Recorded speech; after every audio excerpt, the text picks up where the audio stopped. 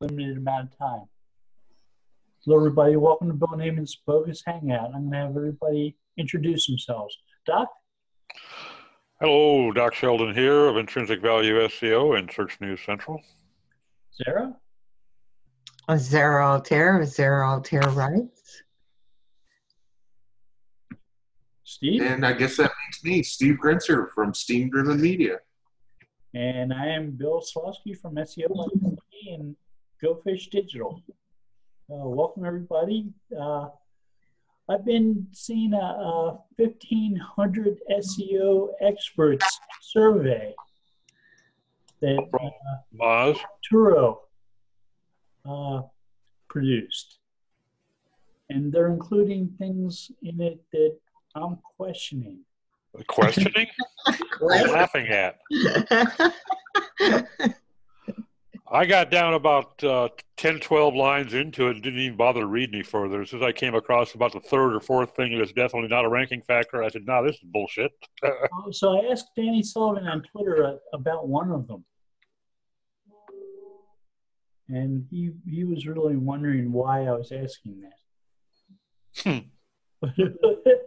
It was SEO's belief that facts within web pages are accurate within search results, and it's a ranking bonus, having verified facts that are accurate.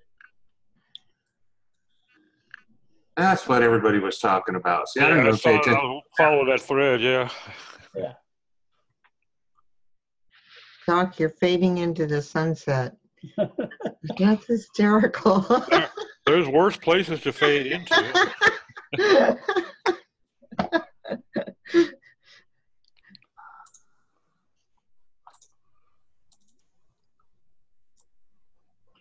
No, I saw that discussion going on, and I, for the life of me, couldn't figure out why they were even talking about it. And it's like, oh, now I get it. Because they were, all of a sudden people are going to start generating all these facts. It's like, well, how do you know whose facts are real? And, we're back to, is Google going to be the arbiter of truth? That was always my complaint with Google to begin with, when they would, people would do things like a search for buying links. And then you'd have all these link sellers pop up, and then people would wonder why they got banned, got their website banned because they bought links from these guys. And it's like, well, if Google really wanted to clean shit up, they would probably not allow search results for that. It's like, well, you're not supposed to do that, therefore we're not going to show it to you. Or at least not without a disclaimer saying this is a bad idea. So Google hasn't become the all-knowing oracle yet. Yeah. No, they haven't. They haven't. They rank pages on the basis of links and relevance on pages. Well, and that makes me wonder, with all their knowledge-based stuff that's showing up, when are they going to start putting a disclaimer saying that the information in here was just harvested from somebody else's website? We're not really sure if it's true or not. I don't think they'll ever do that. Well, right up until somebody dies. So I tried going into that argument with Danny and confused him, but I expected to. He went off in the tangent of pages in Google aren't ranked on the basis of popularity. He didn't like the word popularity. He called it authority. So according to Matt Cutts from like 3 or 4 years ago, all authority are lots of links with specific anchor text that indicates that your page might be about a specific topic. Mm-hmm. So authority means there are links with that might show that you know something about something, which is no way to indicate whether or not what you're publishing at the top of search results are correct or incorrect. Mm-mm. And being realistic, even with all of their resources and talent, there's no way in the world that Google would be capable, or anybody would be capable, of policing the veracity of everything on the internet. Yeah.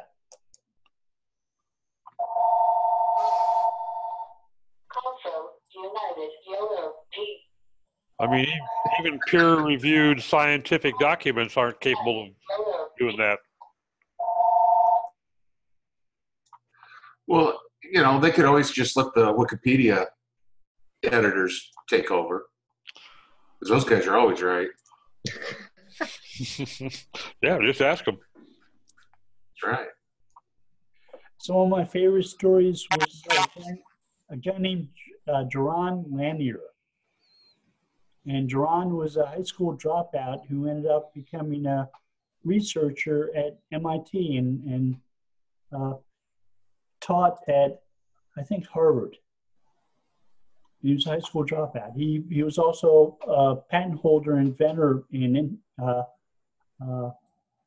IR vision. Mm-hmm. So he built some goggles that were used by lots of people, and he knows his stuff. And somebody wrote a Wikipedia article about him, and the biography said that he was an experimental filmmaker because he did a video on YouTube. Yeah, I remember. Yeah, you mentioned that. A 5-minute long video. So he tried to edit it, and they got offended that he would edit his own Wikipedia article. He said, "But it's wrong. It's factually wrong." I'm not a experimental filmmaker. I've done lots of other things, but I haven't done that. I made a video once on YouTube. It was a 5-minute video that took about 5 minutes to think about and make.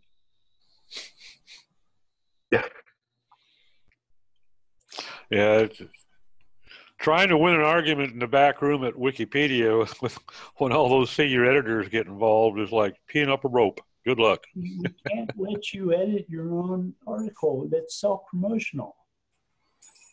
Yeah.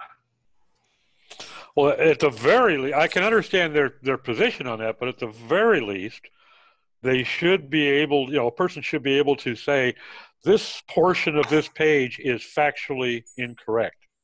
Please. And they do that on some Wikipedia articles where they put things like needs more information. And yeah, but who does it? Not the person who is the subject of the page. And most likely a robot that comes along and says, there isn't much here. I'm just going to put this template on this page saying there's not enough. Fix it. And I'm trying to remember, there was somebody else who went to edit something on there about them, and they wouldn't allow it to stand because there was no secondary source. Yeah. It's like, okay, let me get my mom. She can be the second. Can I bring a mommy's note? I mean, those guys kill me. Well, there's so much fear that people are going to take it over and turn it into a source of spam that they do have notability requirements, and they should share information about those. They should link to those more. Yeah. Well, and that concern is certainly valid. We all know it would turn into a spam fest immediately, but it's just, if you don't have an interconnection, you're really fighting an uphill battle. So I know people who used to claim to be super white hat SEOs who were trying to figure out ways to get listed in Google Scholar. And it's like, well, that's simple. Write an important paper that's published in a university compilation, and you're set. It's like, oh, that's work. I can't just write something and submit it. And it's like, no, that's not what a scholarly article is. So there's at least one university professor who wrote an article on how to rank well based on citations from Google Scholar. Got a bunch of scholars pissed off that he wrote that. I wouldn't be surprised. Yeah. He was a legitimate scholar, but he wanted to show up and people search for him on Google Scholar. That's funny. So there was a paper that came out a week or so ago that said sources like the internet and Google have changed around the way papers are getting cited in scientific science? And the same papers keep on getting cited over and over again because they're the ones people find in searches on Google?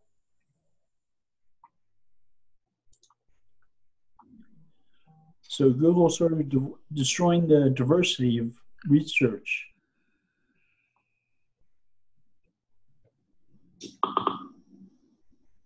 I mean, it's not a surprise, but it's why I won't use Google patent search to search for information about patents, because I want to find all patents about a specific topic, not the most relevant ones that Google thinks are most relevant. And if they're not going to show me some that I might want to see, it's not the place for me to search. I'd rather search at the USPTO website.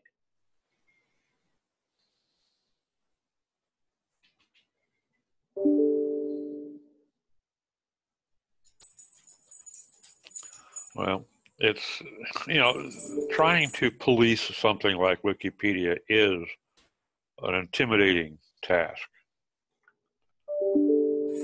Well, I think the same holds true to where we started out, which is, why isn't Google verifying, buy link building, buy links here, yeah, and it's well, it's a little bit, in my mind, it's a little bit different because it puts Google as the search engine in charge of censorship.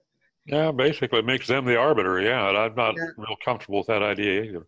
Yeah, so I would rather have, a link to buy your links here and caveat emptor for anybody who is actually doing that than having Google say, this is naughty, you can't post that, because who knows what they're going to choose to be okay and to be not okay if we're looking at an open information system.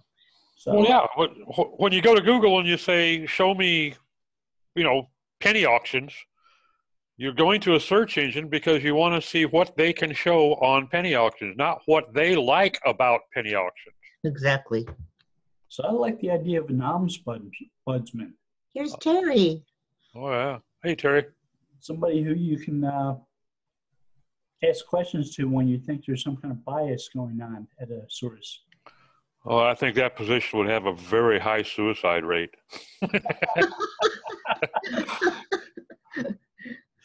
Well, places like the Washington Post have one. And it's really popular in places like Sweden and Norway. I think it works to some degree. Having somebody who can talk to the public and talk to an organization and sort of be an interface with them makes it so that more reasonable things take place. That would have to have a pretty significant pay scale before I would even consider something like that, because that's, talk about in the line of fire, boy. You would want somebody with a personality like Matt Cutts. He could probably handle it. Yeah, I mean, he basically did to a great degree, but now make his, put his email address up on every bulletin board and multiply it times 1,000. Even Matt might be a little bit stretched to put up with that for any period of time. It might be overwhelming.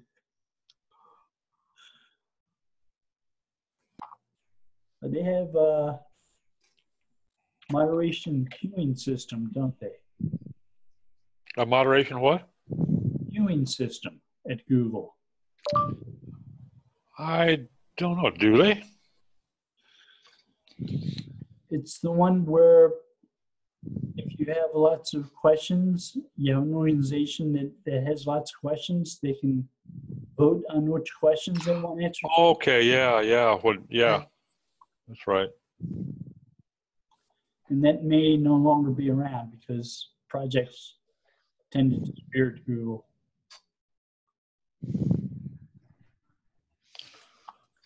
Yeah, they don't. I don't think that transparency is really in their mission statement. Their unspoken mission statement. Well, their mission statement had sort of disappeared. They were do no evil for many years. Yeah, I think the last thing that I heard them say was back when Eric was still there, that they wanted to become an answer engine. That was the last thing that really resembled a mission statement from them. They couldn't go with the decision engine thing. Bing beat them to it. Not to be confused with saying that I miss Eric, because that's definitely not the case, but didn't like a lot of things he said, but that one definitely got a lot of attention. And it seems to be still holding true.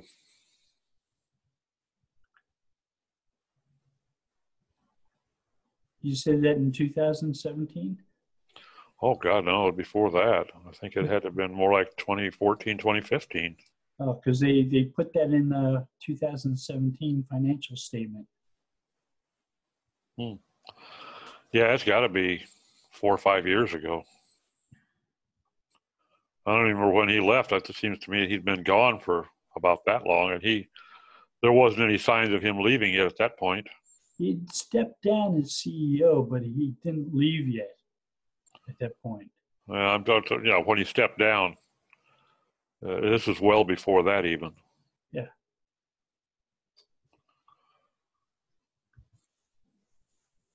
Well, he stepped down as CEO and let Larry Page take over.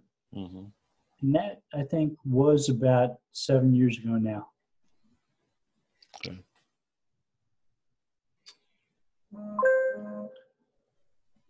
But he stayed with them for a few years. Speaking of old bones, has anybody heard what Marissa Mayer is doing, if anything?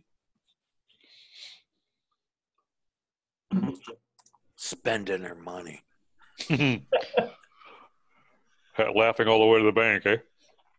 Nothing wrong with that. Nope. Didn't she have twins or something? And she and her husband bought a fancy penthouse type place in San Francisco. They may be enjoying life. Man, if you can afford a fancy penthouse in San Francisco, Yeah. I think enjoying life is definitely in your future. Were you kidding? I think it's possible, yeah. Even being able to park in front of one of those places would be expensive in San Francisco.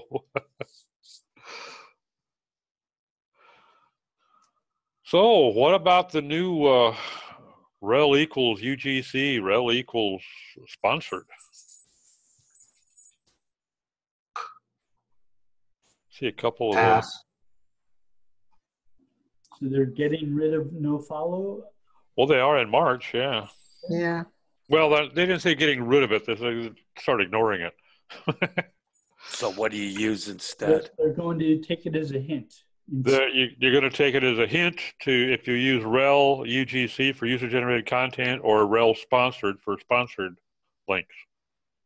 And then come March, they're going to start taking it as a hint when you use rel no follow. Is this because Google was found on a sponsor page of the Apache website where people are paying like thousands of dollars to appear? No idea. I don't know. All I've seen of it was the Search Engine Journal article, the write-up on it, and then a rather heated thread where I see Alan was going off about it was a bunch of bullshit and too much trouble for no benefit. But he was talking like he thought you had to go back and revamp all of your existing no-follow links. And they specifically said you do not need to do that. So it wasn't deprecated. No, not yet. Now, it will start being just taken as a hint in March, but they're all going to be basically. All of them are just being taken as a hint. Exactly. I don't see what No matter what they say, in my opinion, they'll always be taken as a hint because they don't want webmasters deciding what's what on the knowledge on the link graph. Well, So that's, yeah.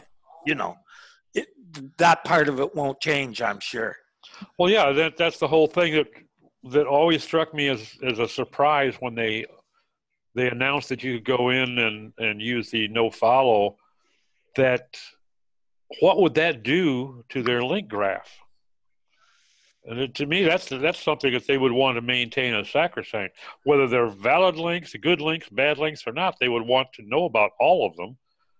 So if they want to know about them, they're certainly not going to allow you and I to decide which ones are good and bad. Doesn't make sense. I mean, that link graph is too important to them. I'm thinking Google still indexes those, marks them as no follow, and I think they still index them. They just don't publish it. They give you that note.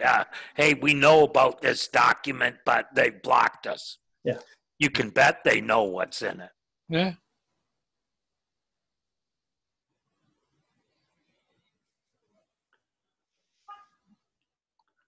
yeah, I couldn't see them making that change without being absolutely sure what they were stepping into.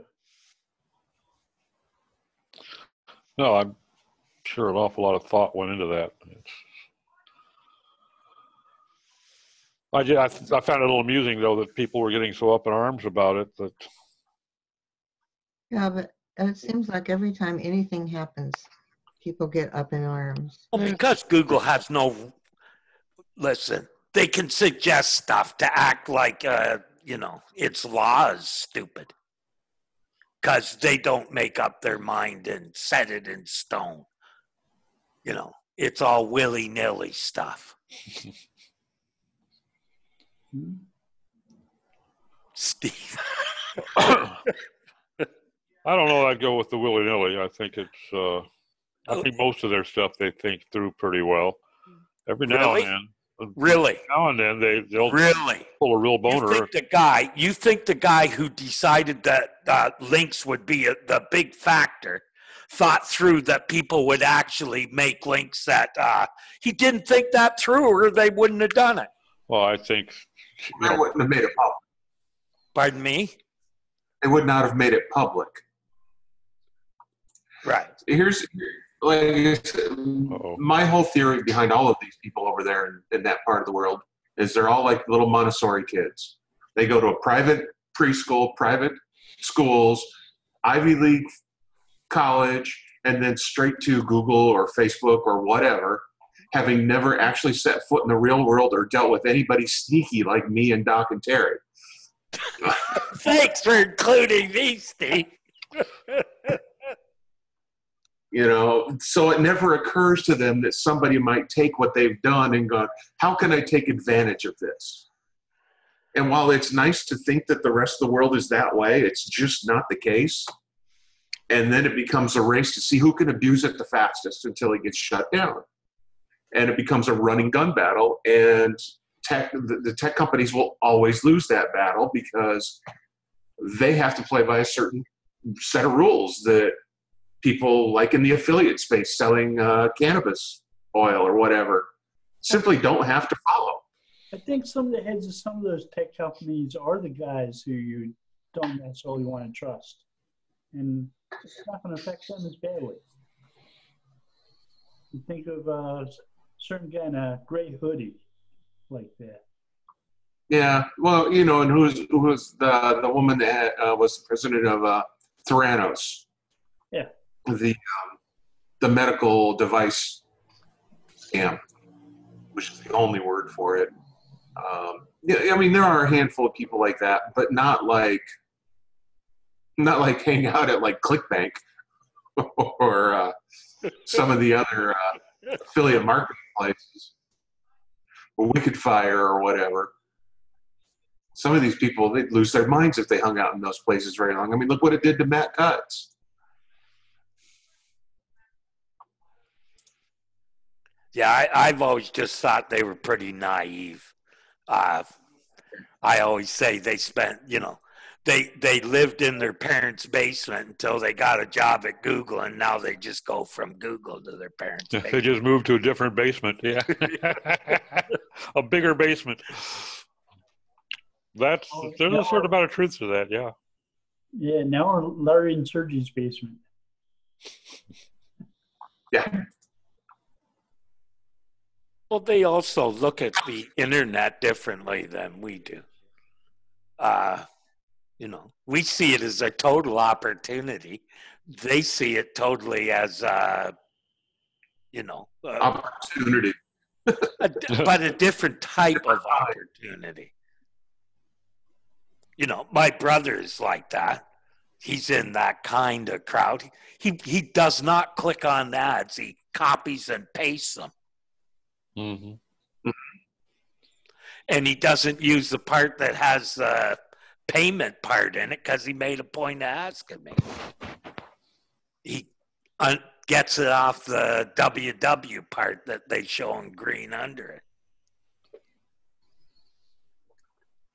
So rather than clicking on the ads, he'd rather cut and paste into the browser. Yeah, believe it or not, my brother probably thinks money shouldn't be made on the internet.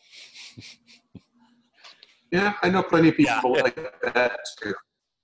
And I get it. And maybe if we had kept the internet in pieces, a commercial public version and an academic research version, I would agree with him, but that's not what happened. Yeah, right. And that was how it was in the early days. Yeah, going back now, though. I'm old enough to remember getting some of the first spam email that come out of AOL.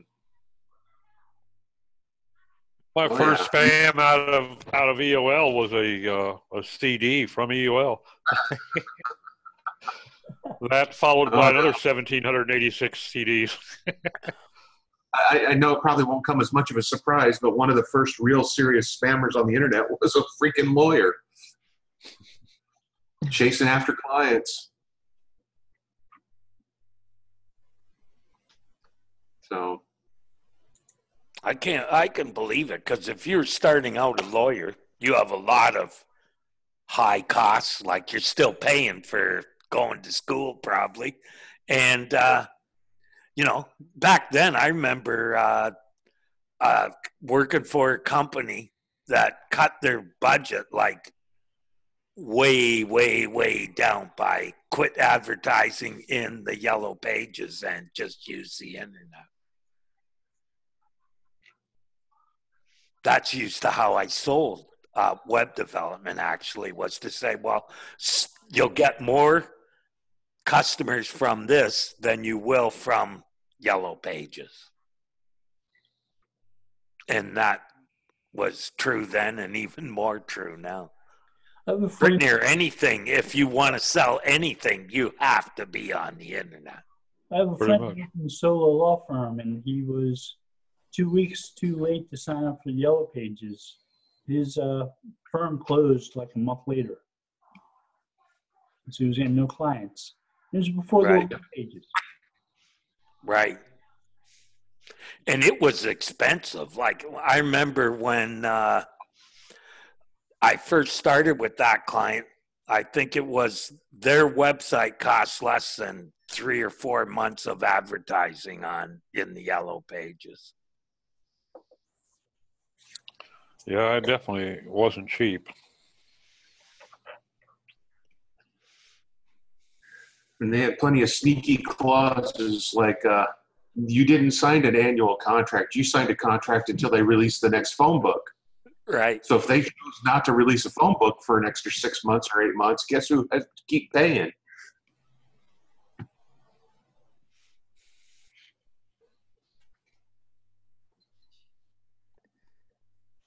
Well, and then at the end there was You got the big phone book from the phone company, and then all those little directories. You'd have four or five of those little directories sitting around on top of the phone book. Yeah, I knew a lot of people that made pretty good bank putting together new directory books. Local. That was some of the first telemarketing companies out there. That's what they were selling. I did one of those back in the 80s.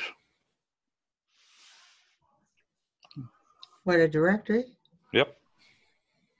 Hill Country in Texas, down around Austin. About 180 pages worth of business ads, little display ads, and I undercut the hell out of the Yellow Page ads and still made good money. But the problem was something like that, because these were relatively small local businesses that they're out in the rural areas. They didn't really care to do this every year. That thing until the ink fades, so they can't be read. This thing is good for the next 6 or 7 years. So it was a one-time shot. You're back again? Yeah, what the hell? We just did this 3 years ago. Why would I want to do it again? Because you got competitors that are coming up. What? 2 of them? Big deal. But it was a short flash in the pan, but it made some money. And I was one of thousands in Texas that did it. Every community had them. Yeah. Because it made it easier to find businesses. Usually they were set up differently, so it's a lot easier. Well, yeah, like the one that we did was basically set up by categories. So you had your carpenters, and you had your plumbers, and you had your lawyers, and you had your dentists, and all these different. So you might have 12 pages of doctors, but it was easy to find them. And then within the doctor category, we had it broken up by community. The closest one to Wimberley, the closest to Buda, the closest to Kyle. And it was great. But now you're doing the same thing, but on the internet. Have any of you joined a BNI organization, Business Network? I have heard of it, but no. No? Yeah, I've been in a couple. I was in one about 5 years ago, and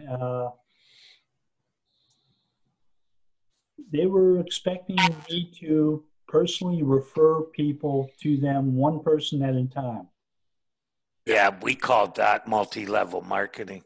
No, I called it ignorance of the internet.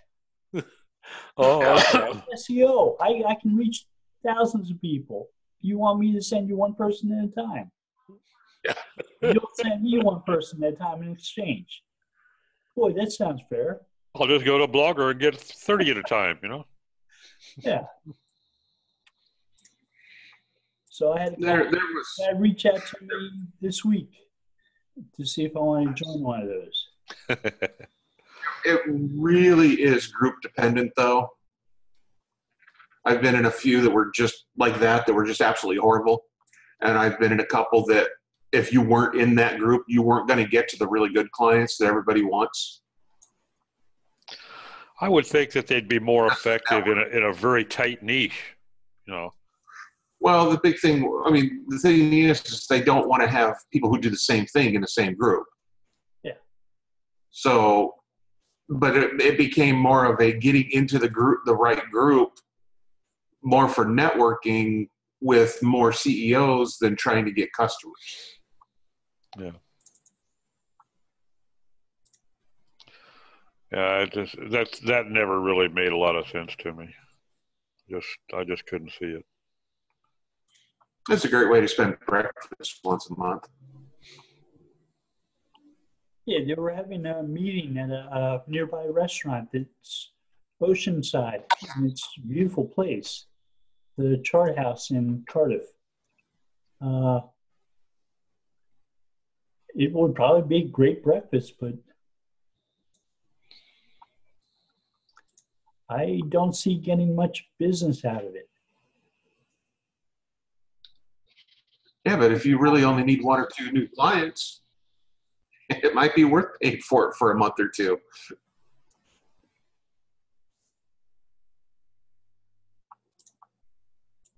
they're like industry type events I go to where I meet those one or two clients.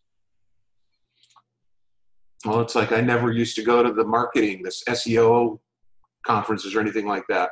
I went to jewelry conferences and places where customers were going to be, not where more people doing the same thing I'm doing. Yeah.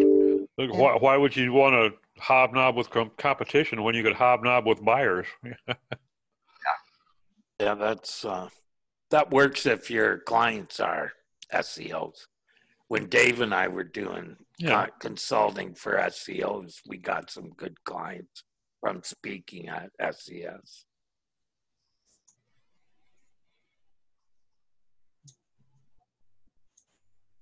Well, I think, Yes, I spoke at SES. for us, I think, networking with our colleagues is productive. I do most of my business via referrals, so it's certainly a plus. Plus, just the fact that I would love to go to, say, PubCon and meet some of the folks that I only know online. But for prospecting, I don't think that PubCon would be the place to be. Like Steve is saying, someplace where site owners are going is where I would want to be if I'm prospecting for new clients. To me, that's going to be more productive than networking with my colleagues / competitors.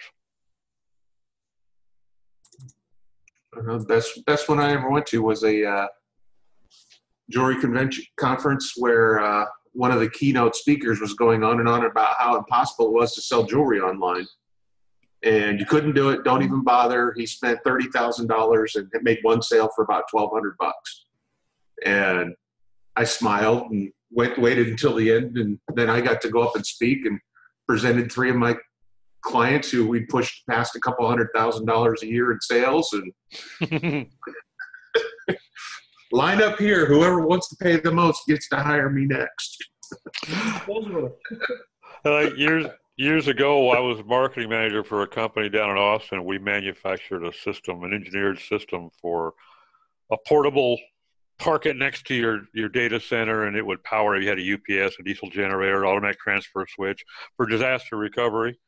And he gave me, the first year he let me go to NCC at McCormick up in Chicago for the National Computer Conference to build a booth and display our product. And he gave me $10,000. That was everything: my travel, my meals, the booth rental, the equipment, everything. $10,000. Okay, which was a real shoestring budget for something like that. I basically bought my own breakfast. Okay, and I got a client up there that that I made contact with. We sold it for $700,000 at a 12% profit margin. Well, the next year he gave me $50,000. And he whined the whole time, but he gave me the budget, and I put together a decent booth, and I actually took a miniature mock-up of our system.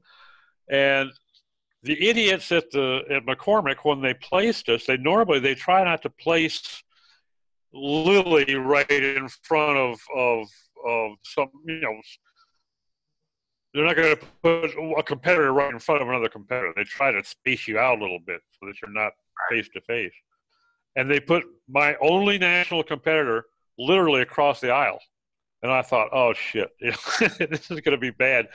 And I was already set up when they showed up, and they came with a crew of like 12 guys, and they're staging everything, and they're bringing in crates and crates and crates, and they started assembling their mock-up.